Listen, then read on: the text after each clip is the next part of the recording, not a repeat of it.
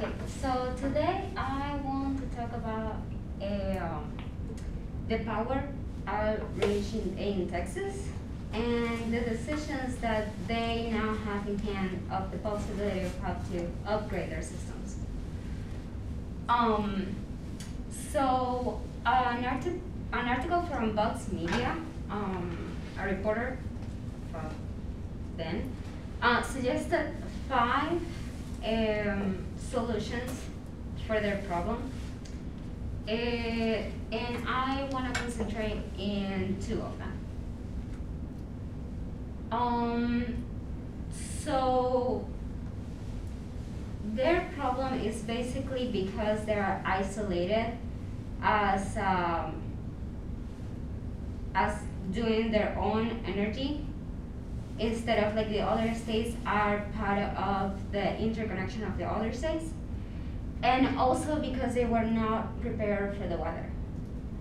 So one of the solutions is to build out their systems grids, and the other one is a little bit more simple, but I still consider important, is the demand rise of responsive. So the build out is to work the grids and to do more of them, to give the possibility for the wind and the solar systems to reach out to more people. And they are also new grids that will be more resistant to the weather, the cold weather, and that they will be faster into being replaced and being rebuilt. So they will be better responses for the people. And the demand rise responsive is very simple things that people can do to support each other. So it is important that the president responded with some aid. Well, on the same way,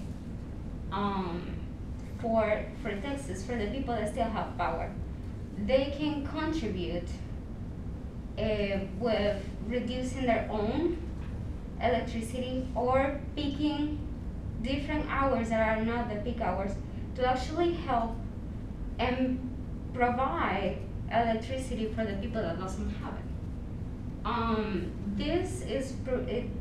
This was written by the WFAA, which is a reporter from the television that manages a bunch of other TV channels. So they consulted the experts for this. And finally, I would just like to say this will be an action that they can take immediately, since they are working on repairing the transmission grids. They can build up for prevention, they can recover faster. These grids will be more resistant. It is an eco solution. And finally, I would like to leave with a quote from Elizabeth Warren. The choice of us is simple. Will we continue to subsidize the dirty fossil fuels of the past, or will we be transition to the 21st century clean renewable energy?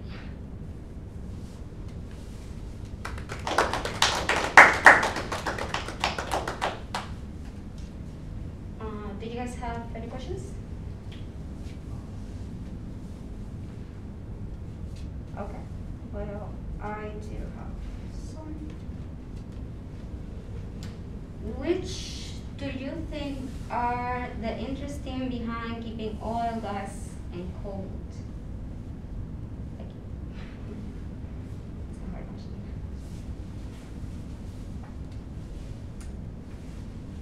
Yeah. To like maintain the resources. Yeah, it is the one that produces more energy, obviously. There's tons of work and there's reliability for many years about the sources, so there's like resistance about changing. Um, can gas, oil, coal be turned into sustainable?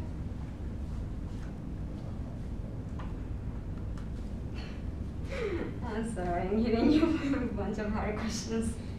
But, and that's one of those kind of situations where you're looking at certain types of fuel sources that are not renewable.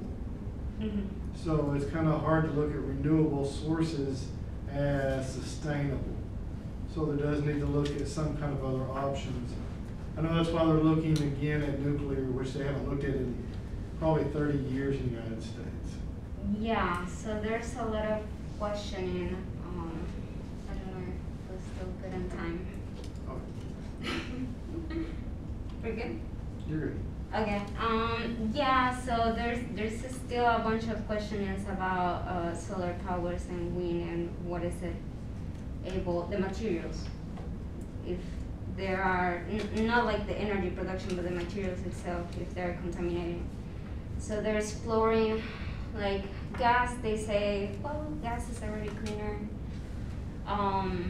They're purifying coal now and saying that it's 95% more cleaner than what it used to be.